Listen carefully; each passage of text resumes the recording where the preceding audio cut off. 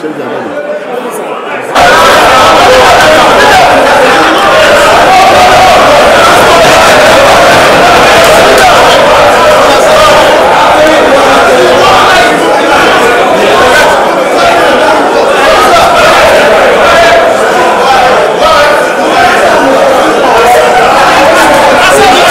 at the situation. When I entered the chamber today, as a deputy CBN governor is here before the floor of the house, I quickly came late, but I rushed. I meet her. When I raised my hand, Speaker intended to allow me to contribute, but he seek the advice of the deputy speaker. The deputy speaker told him that he should not allow me to talk. And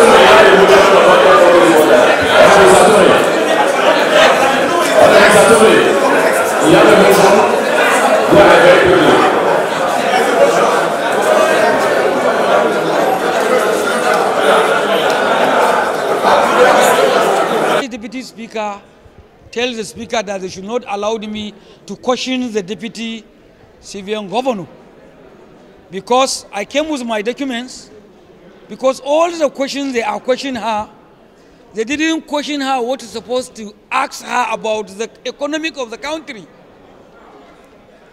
The CBN, they are hiding monies in different accounts, which is the money is enough to solve the nation debt, local and the international, to fund the budget without borrowing, and to even add our foreign reserve.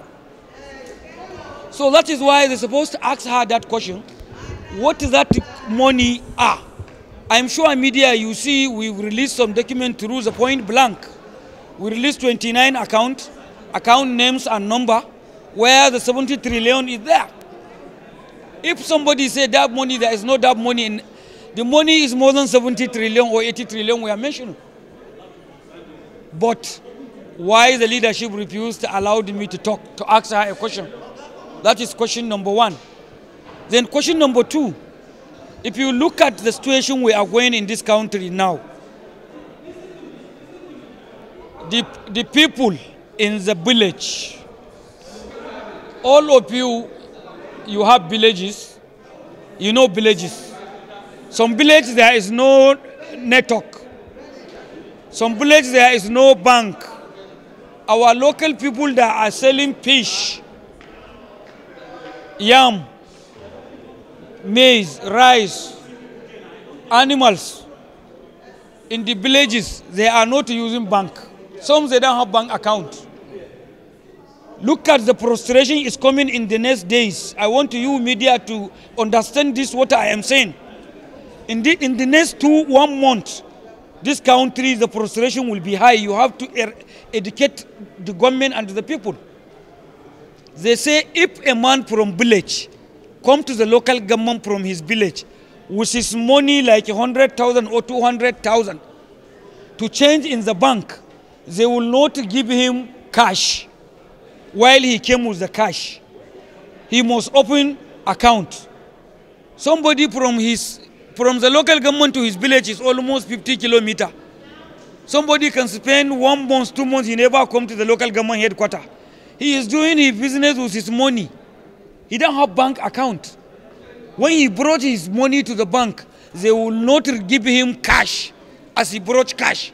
He must open account and give him a ATM card.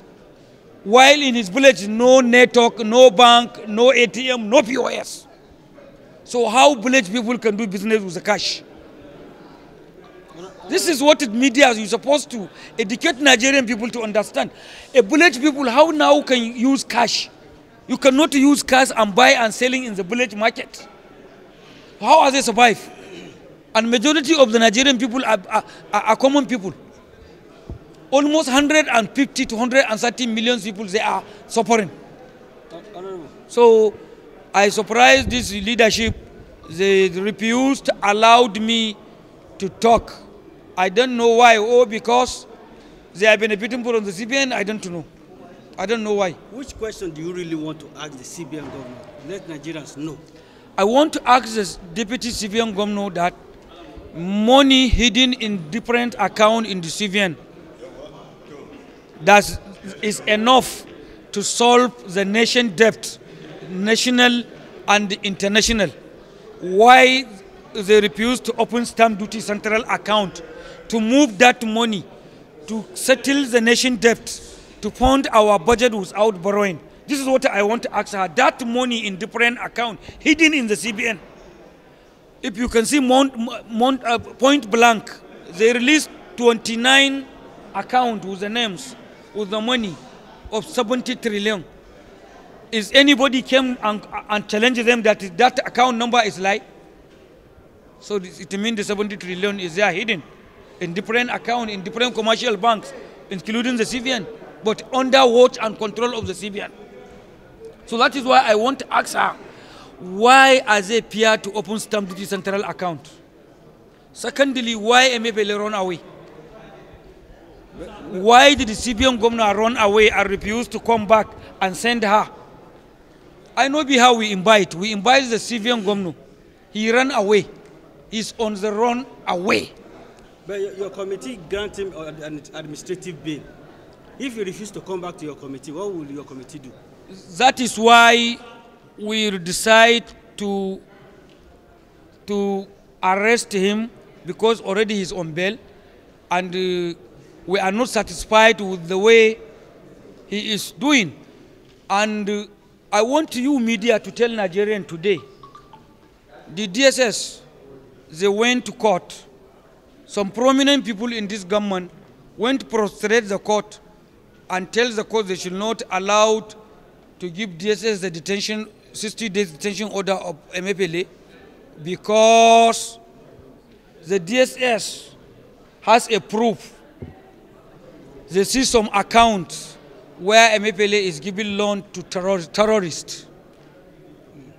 They have proof that he is funding terrorism. He gives loans to terrorists whom they buy guns and terrorizing the country.